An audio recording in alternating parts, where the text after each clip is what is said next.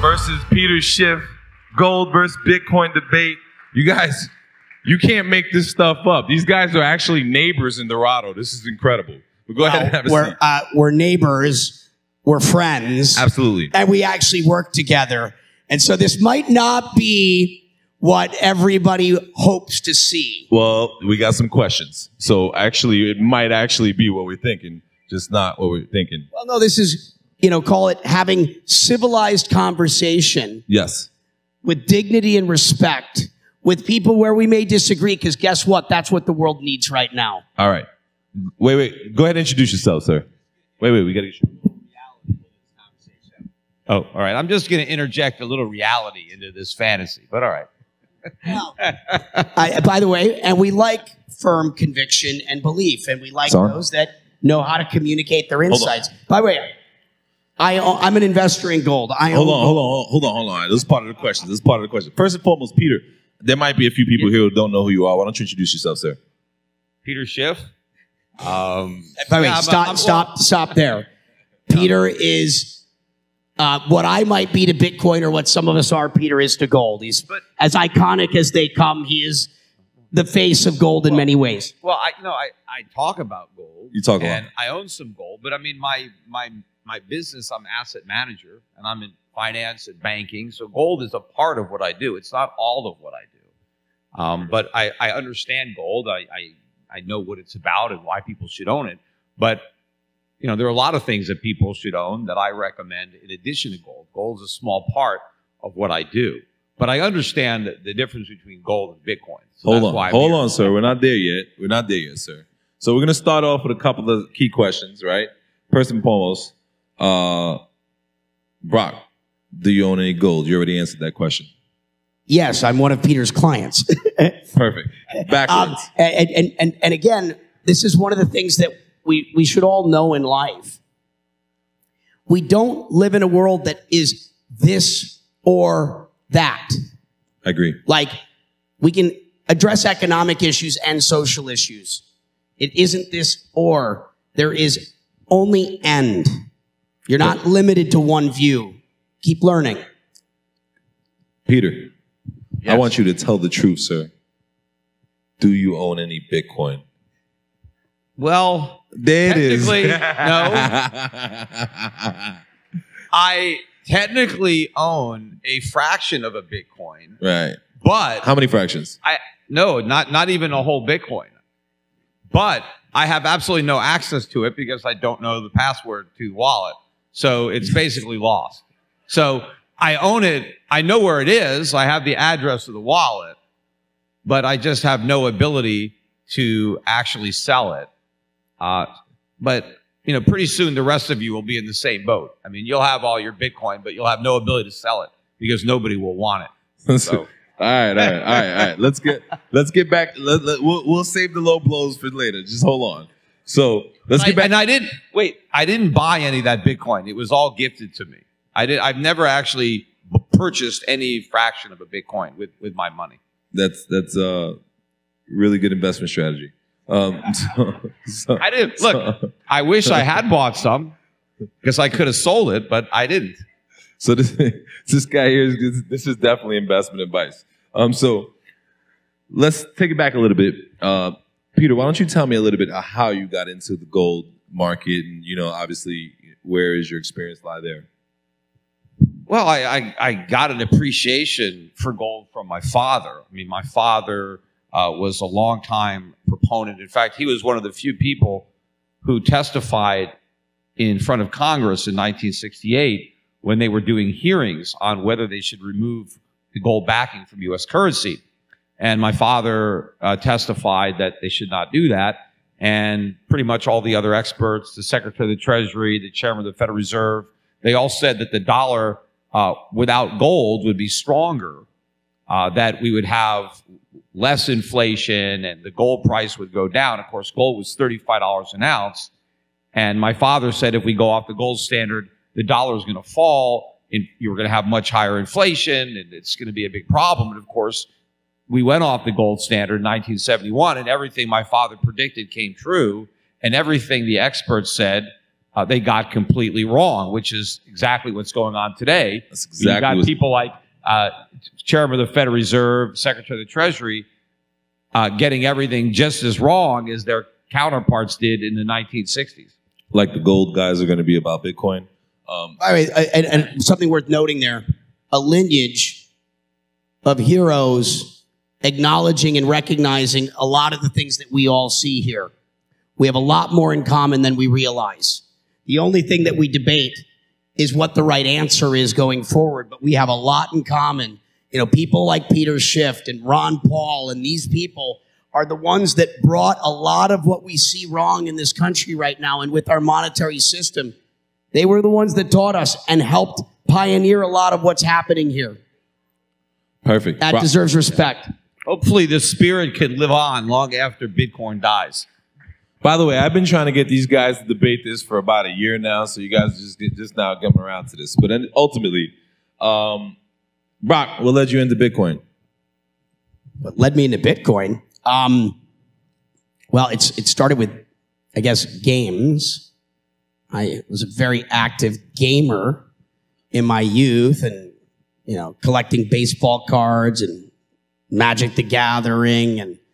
And when the internet and gaming converged, where we had persistent worlds, where your assets would live on even when you logged out of the game, and that they were multiplayer and those things were alienable, I acknowledged the potential for a market.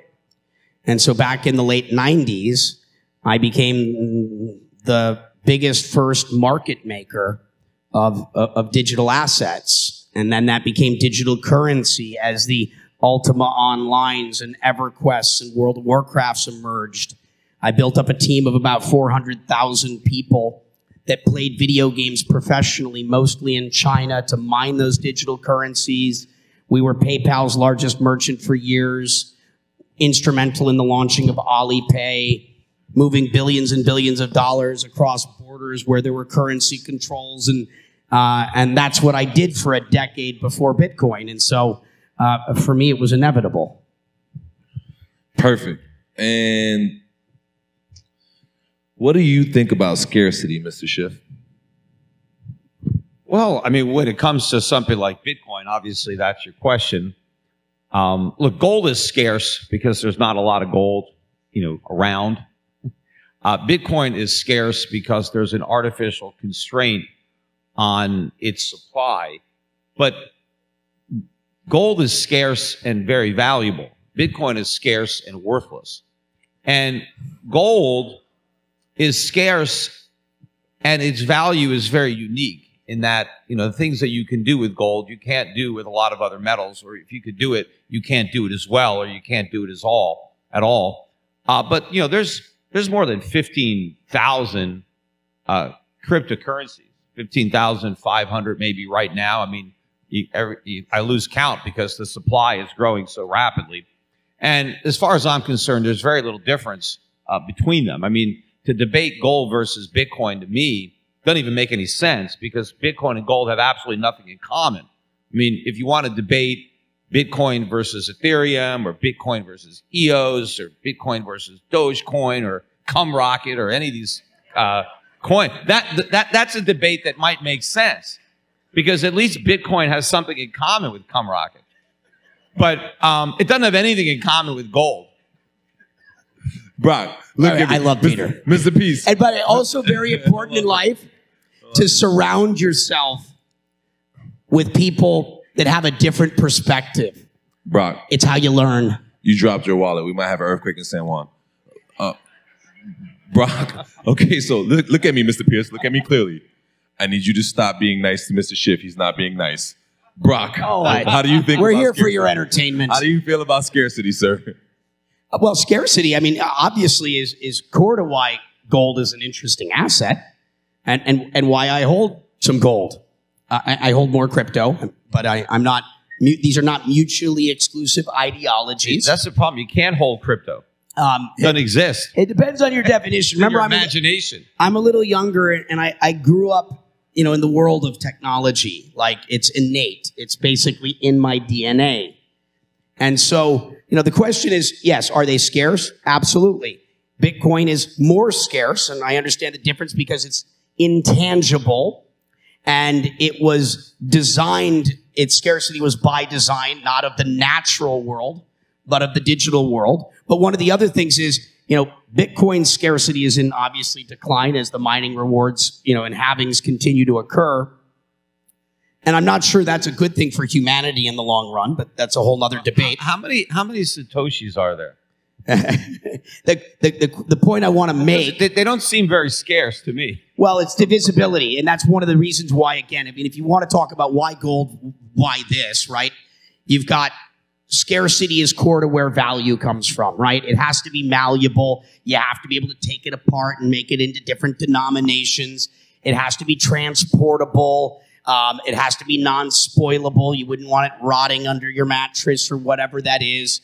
It needs to be fungible, like why diamonds are not. These are very specific attributes of why we ascribed value to gold historically. Those are the core reasons. One of the things, Brock, that's why gold is useful as money. That's not why gold is valuable in the first place. And sure, you could divide Bitcoin, but when you're dividing gold, you're dividing something. When you're dividing Bitcoin, you're dividing nothing. And the thing is, even if I have one Satoshi, I can do as much with one Satoshi as you could do with a whole Bitcoin, because I can't do anything with either. But, you could do a lot more with an ounce of gold than you can with a gram. Again, this is back to the last point I would make. And yes, it has certain utilities, conducts. And the point is, intangibility. Is it tangible or intangible? I was one of the first people that acknowledged and recognized in creating these markets as a teenager that just because something wasn't tangible did not make it less valuable.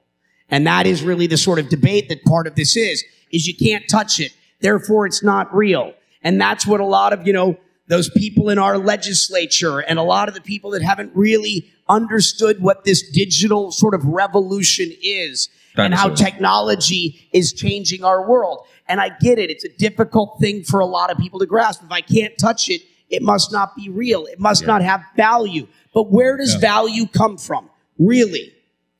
Value comes from a shared belief system. It's valuable because two or more of us agree. And the more of us that have that shared belief, the more of us that consent or consensus is reached that this has value, therefore it is. If we believe it, it is. And as long as enough people agree, then therefore it is. We may disagree with them, but that's up to them. You don't have to transact in it. Yeah. If, a billion of us agree that Bitcoin has value, guess what? It has value to a billion of us.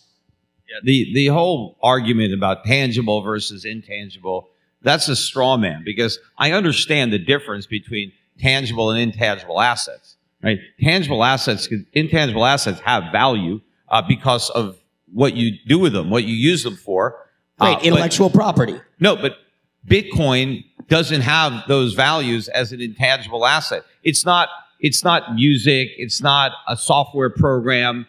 It's nothing. I can't do anything with it other than give it to somebody else. That doesn't give it value. Now, Bitcoin has a price. I don't argue that it doesn't have a price. And you could put a price on anything. If someone is dumb enough to buy it, there's a price. And right now, people are willing to buy Bitcoin. So it has a price. It has a market price.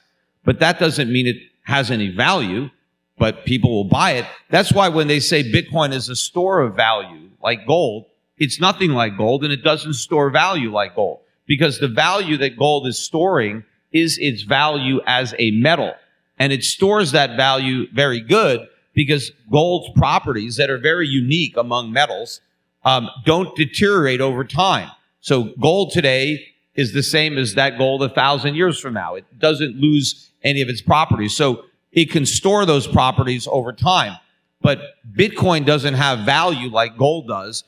It has a price. You cannot store a price. Price is determined by supply and demand. And like you said, it's a belief system. So if people believe that Bitcoin has value, well, it'll have a price. But when they stop believing, well, then it's not going to have a price anymore. So all of you have value.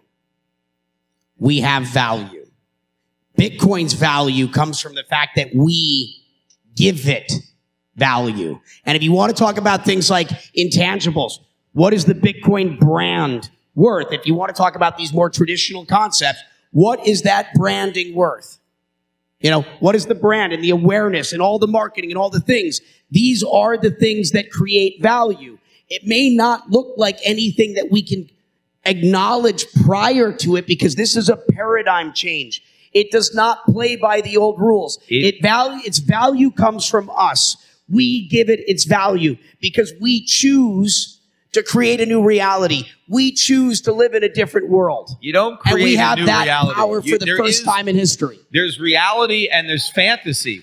There's reality and there's fantasy. And you can choose to live in a fantasy. We're making this dream a reality. You are ascribing value where it doesn't exist. And you can pretend that Bitcoin has value all you want. As long as other people want to play make-believe, then the game can go. I mean, you said you like playing games. Isn't that reality that we've been living in for thousands of years? Huh? Isn't that what we've been doing for thousands of years since the beginning of civilization? No. Dreaming up ideas, things that are impossible, that don't exist, and then making them reality. Well, some people dream up nutty ideas too. What happens? That's how it starts. What happens? Okay, so like, let me try to bring it in a little bit more. All right, Mr. Pierce, what would it take for you to give up all of your Bitcoin holdings? I would give up everything in my life if I saw a way to ensure that there's a world that's going to work for us for the generations that follow. I live my life in service. And if I saw a place where I'm happy to give up everything I have, if it ultimately is going to ensure there's a world for my children and your children and their children, that I would do it right now. That was a great answer, but unfortunately, I missed the key part of the question. I don't see that thing yet. No. The key part of the question was give up all of your holdings and go into gold. Sorry. Hey, I believe in, again, give up all the Bitcoin. I'm agnostic in the sense that I'm not a fundamentalist that says this is the only way or it's my way or the highway. You know, there's lots of potential futures and I'm interested in all of them. And gold clearly is that system for thousands of years that has been the pillar of this idea of financial freedom at a time where it's so important. I don't reject the idea. I respect the idea. But that doesn't mean it's the only way. And I'm interested in the new ideas. I'm interested with the tools that exist in the world right now to see what we can co-create. Can we build a better system? Can we build a better world? And we don't have that answer clearly yet. There are still lots of issues with the things that we're building. Gold still has a seat at this table. But that doesn't mean we stop and we don't imagine. Again, our imagination is the only limitation. And what we believe in, what we give power to will be that thing. But let's make sure we build the right thing that ultimately creates a world that works for everyone. But if the problem, if you understand the problems inherent in the fiat monetary system and you want something better, you don't have to try to reinvent the wheel. You don't have to think that replacing fiat paper currency with fiat digit currency is some type of improvement just because it's not issued by a government, but it's created by people. If you really want something that works, you go back to what's worked in the past, which is gold as money. And if you want to bring gold into the digital age, there's nothing that says you can't use blockchain, you can't use crypto to have a cryptocurrency backed by real money, gold, where that cryptocurrency is a digital representation of actual gold, and it's going to be just as divisible, just as portable, just as transferable, except that type of system could actually work. It would be a store of value, a unit of account, a medium of exchange. It would work as money in the 21st century, even better than it did in the 19th and 18th and all the centuries before. That's what works. The fantasy that you guys have concocted around these fiat cryptocurrencies won't work, and it will end in disaster. My fear is that it's going to end up making governments look good and making fiat currency look good when all these people around the world are going to be complaining about how much money they lost in Bitcoin and other cryptocurrencies and looking for the government to bail them out. And by the way, I share some of those concerns. there are some things happening in this industry, this wild, wild west that I'm not a fan of. There are bad actors utilizing asymmetries of information to take advantage of newcomers. I am not proud of all the things I see in this space, but that doesn't mean, remember, the Wild West became California. The internet in the 1990s became the internet. Just because there are some things that we see that we don't like does not mean that there's not something emerging here that matters. And more importantly, you're like, why reinvent the wheel? Why continue to run on those old systems? Like, who in the room thinks we should continue to run on fossil fuel indefinitely? Or do we continue to innovate to try to build better systems? It's called, hey, that the system that's working still might be the right system for another round or another millennium. But that doesn't mean we stop trying. It doesn't mean we stop dreaming. It doesn't mean we stop imagining, right? We have to keep trying to improve upon things. Yes, we have to build a better world. And almost everything I look at, our education system, our healthcare system, our political systems, our system of governance, our financial system, our agricultural system, you name it. I look at every single one of them and I believe they can be done better. And I hope that every one of you make your lives matter as much as you possibly can.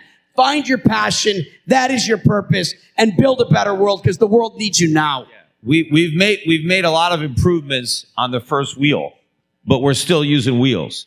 So we can improve gold as money, but we don't have to reject it. We don't have to try to reinvent something else and claim it's going to work as money. Well, the wheel's pretty efficient, but we eventually learned how to build engines and airplanes and rockets. And guess what? We've got anti-gravity systems coming and things that are going to eliminate even the need for that.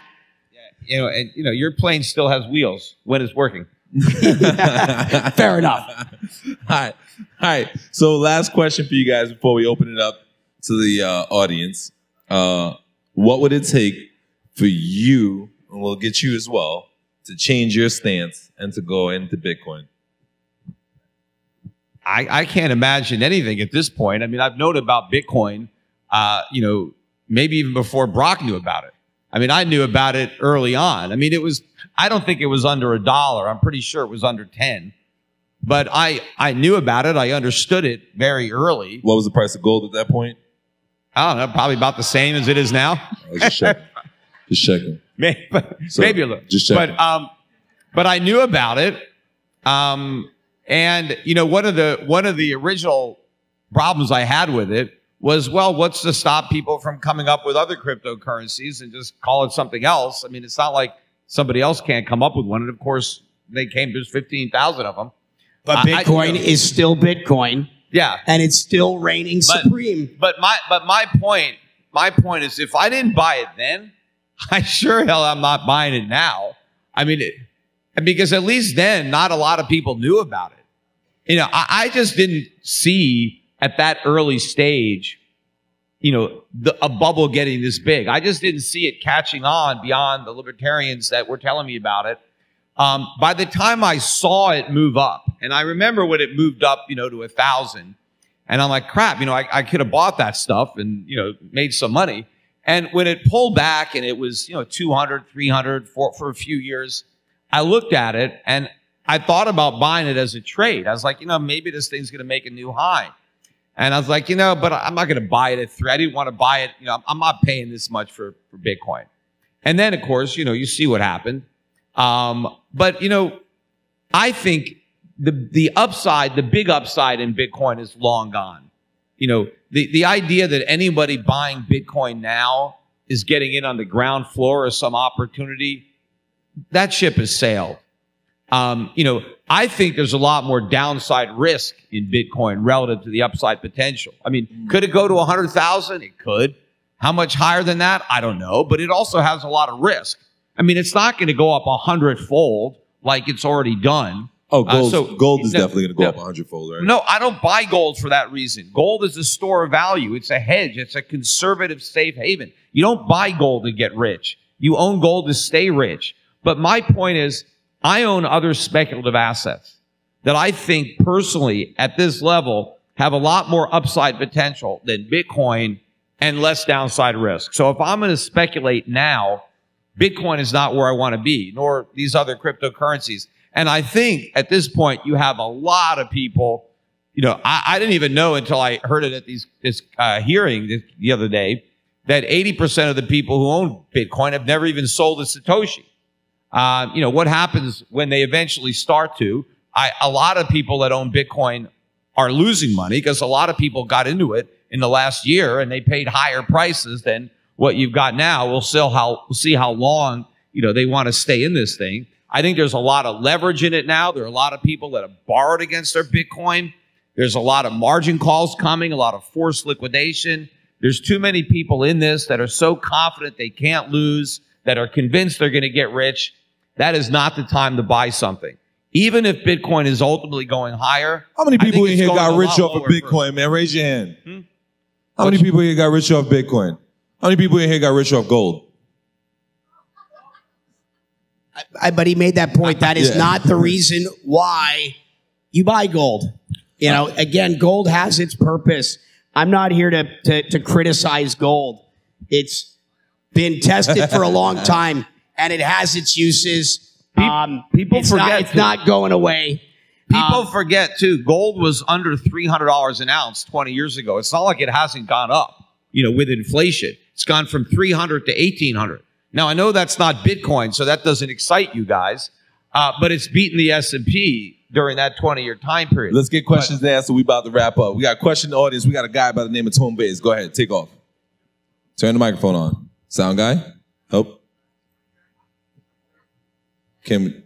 Tone, you know how to turn on the microphone, I'm sure. Sound guy. He's Jesus. Pay attention. Jesus.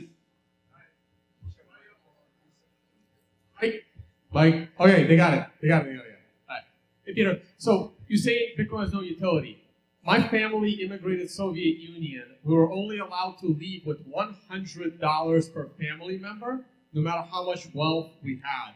Metal detector technology is now even better. A use case for Bitcoin is you can take all your wealth in your head, something gold can't solve. What do you think about that use case? The unconfiscatability of your wealth. Well, I don't know how unconfiscatable it is. I mean, plenty of, you know, criminals have had, you know, criminal proceeds confiscated. Authorities have seized Bitcoin.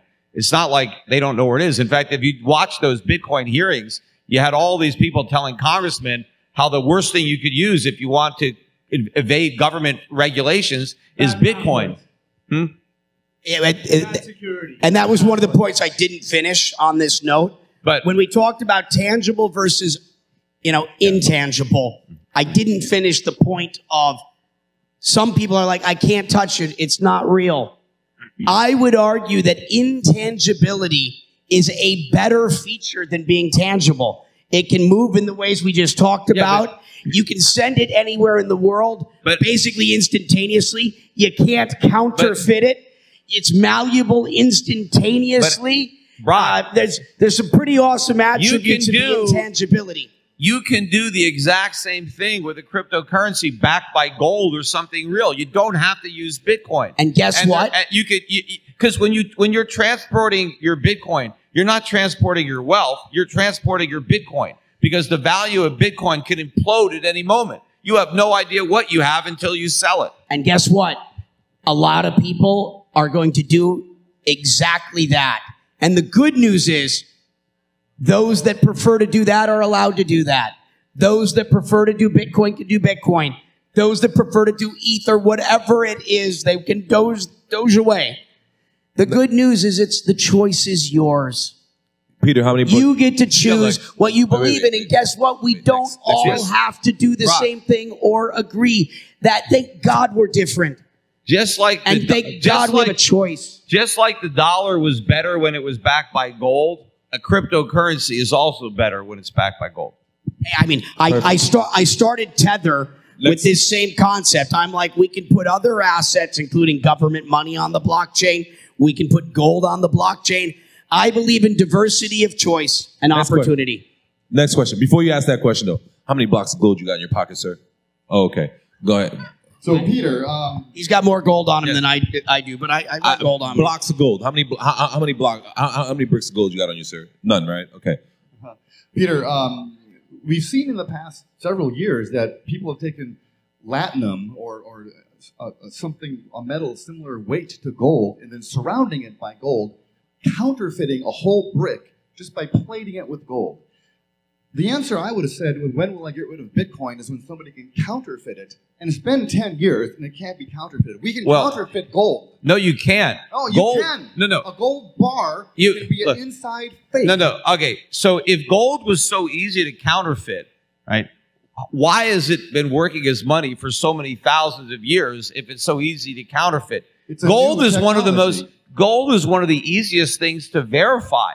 In fact, it's harder to counterfeit gold today than it was 100 years ago or 1,000 years ago, yet it worked fine. Now, if you're a complete idiot and someone gives you a brick painted gold and you're dumb enough to think that that's gold, don't blame gold for that. Blame the guy that was dumb enough to think it was real. It is very easy to tell real gold from fake gold. Have any of you in the room ever tested your gold for its authenticity? Okay, we've got a couple people that have done that. And was that really easy to do? Okay. Not like the sort of thing you would do just get at the counter every time you're doing a transaction. And if any of you ever run a business where you've got people in like retail or doing anything like that, and imagine if every time someone showed up to buy a cup of coffee, you had to test their money. Well, you don't have to do that. You can use a digital currency backed by gold, and you know the gold is real because it's already been assayed by the custodian. And by the way, I like that idea. And I think that there will be millions of people, tens of millions, maybe hundreds of millions, maybe more than 1 billion people on earth that prefer that solution. And they're not mutually exclusive. We can respect other people and their views and say, hey, it's your choice. If that's the world in which you want to live, good for you. You're welcome to do that. Peter? Yes. Hi. Why do I get the feeling most of the questions are for Peter? Yeah. Go ahead, next question. Rock, this is rare for you, bro. Most of the questions usually for you. Now we got Peter. First of all, thank you very much. Well, you guys get to see me more often. Yeah. Thank you very much. Thank you very much for being here. Peter. Let me get a round of applause for Peter Schiff, man, showing up to the debate, man. Bottom line. So, Peter, this is a personal question, right? You have built a pretty astounding career by holding a contrarian vision on what most of the consensus is, especially in cryptocurrency conference, right? And you have a large track record, and you're speaking in most of the cryptocurrencies, providing this, Bitcoin is worthless type of contrarian view, which I do believe is valuable. But in hindsight, what I would like to ask you is, has this career that you've built on the contrarian view, it has been more valuable than if you would have gone all in on Bitcoin when you first knew about it today? Well, I mean, look, that's obvious, right? I mean, if I'd have gone all in on Bitcoin, Brock be flying around in my plane. Right? I wouldn't be hitching rides on his. But look, yes, clearly, any of us, a lot of people, when you first found out about Bitcoin, put a little bit of money in. They didn't put their whole life savings in, but with the benefit of hindsight, I could have put a lot of money into Bitcoin. But when you talk about me as a contrarian, look, I'm a contrarian as an investor, right?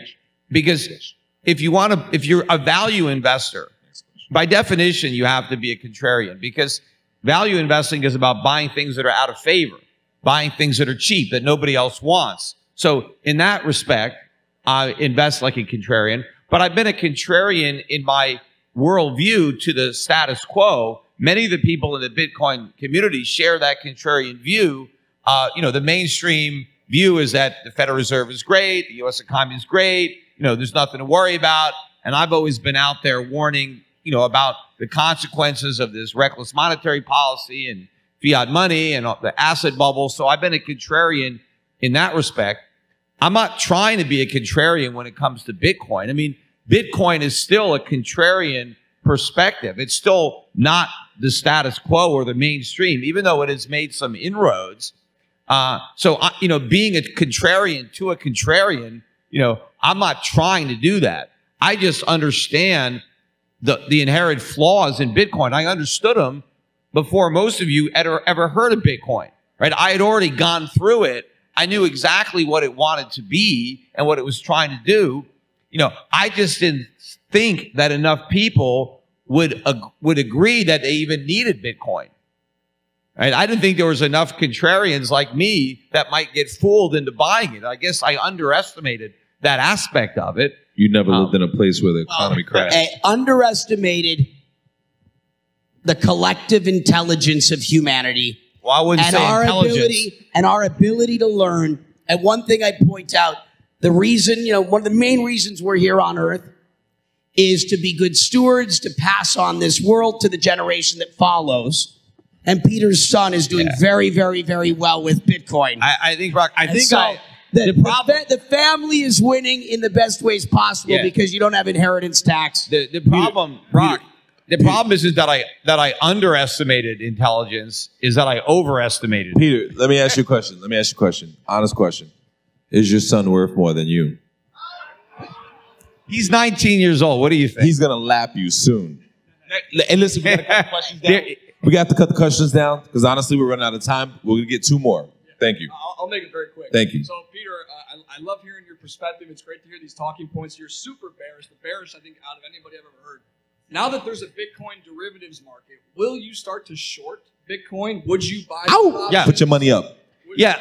A lot of people ask me, if I'd short Bitcoin. And, I'm probably more likely to short it than to be long. But I just don't see any real reason for me to short it. It could go down, but I have to post money. I have to have a margin money. And maybe it goes up before it goes down, and maybe I have to keep on meeting calls. I'd rather put that money to work someplace else. Look, Bitcoin went to 70,000 almost. So could it go to 100,000? Sure. Could it go to 200,000? It's possible, right? Why short it? I'm not short stocks either, even though I think stocks are overvalued. I'd rather own the things that I believe in and the things that I think are going to do well than get involved. But in a way, I'm short Bitcoin in that I don't own any of it. So if all you guys are right, I'm going to end up being broke in this new world that you think we're headed to because I don't own any Bitcoin. Your son's going to I pray the future is not a singular world with only a single asset that we ascribe value to. But you know what I do own? I do own a lot of things that people who have Bitcoin want. You see, eventually, a lot of people that are hodling Bitcoin are going to want to buy some real things. That's what I got. I got all the real stuff that people with Bitcoin are ultimately going to want to buy. The problem is, I may not accept any Bitcoin in exchange for my stuff. You got everything but a plane. Keep pitching around Brock's plane. And by the way, and shorting just in general, he gave you wise advice there. Markets can stay irrational longer than you can stay liquid. The most you can make is doubling your money. You can lose infinite. Invest in things you believe in unless you really, want to learn that game. Shorting it's like when you hit the craps table, Invest in why gold. play don't pass? Invest in gold if you're really rich. You can use it as a form of savings. You don't have to be rich I wear it. to buy gold. I don't dislike gold. You don't have to be rich to want to preserve wealth. Even if you don't have a lot of wealth, you still want to preserve it. Gold is a form of savings. It's not an investment, right? It's a form of savings. Last question. And by the way, my favorite use of gold is drinking it. How many of you are familiar with that? For its health benefits, like How many of y'all ate the $1 billion burger at the Atmosphere? But anyway, go ahead. So I keep hearing a lot about scarcity, and all of the gold available right now, about 200 to 1 is paper gold. And SpaceX just launched a rocket ship to redirect an asteroid, so we're starting to work on asteroid mining now. So in the very near future, it's very possible that we're going to be able to bring in massive amounts of metals and all types of elements into the planet, which would flood the gold market and make it pretty much useless. It depends on your definition of very near. Very near, maybe might not be the right answer. Eventually, I mean that's kind of pie in the sky nonsense. There are no gold assets. It's not nonsense. It is pie in the sky. but your point about paper gold, that is true, right? There is a lot of paper gold that is traded, that is not actually used as gold, and that is ultimately going to be a big problem, because I think there is going to be a blow up in that market at some point, because I do believe that a lot of the holders of paper gold are actually going to try to convert those claims into actual gold, and there's not enough gold to go around. And that's going to be a huge financial problem for those exchanges, those counterparties, and a lot of people who have sold gold that they do not own are going to have to rush into the market to buy gold to deliver it, and it's not going to be there. And so that could send the price of gold up dramatically. But paper gold doesn't increase the stock of actual gold. So just because you have futures contracts and derivatives doesn't mean there's more gold. Well, all that synthetic paper gold that isn't backed by actual gold lowers the price of gold. No, if all that money was having to buy actual gold, the price of gold would be up a whole lot. You know, this is kind of one of those Robin Hood Reddit rebellions looked at silver. And one of the things you heard here, if, like me, you ever do want some gold in your portfolio, make sure you're buying actual gold. And meanwhile, they've got Bitcoin futures now, too. So people are buying Bitcoin that doesn't exist. So for gold to go up dramatically. Well, but that liquidity that would normally go into the market is not ending up in the market. Yeah. Theoretically, if that money was buying actual gold in the same way you said, if that blows up, which it probably will, it's gonna send, gold's gonna go up a lot. No, people think they're buying gold, and they're not, because they trust that the counterparty is gonna have it if they want it. But a lot of these people that are trading gold futures, they don't actually want the gold. They just want to trade it. But at some point, they're gonna want it, and it's just not gonna be there. Yeah, there's a run on the bank, which probably will happen at some point. All right, you guys, let me get a round of applause for my guest.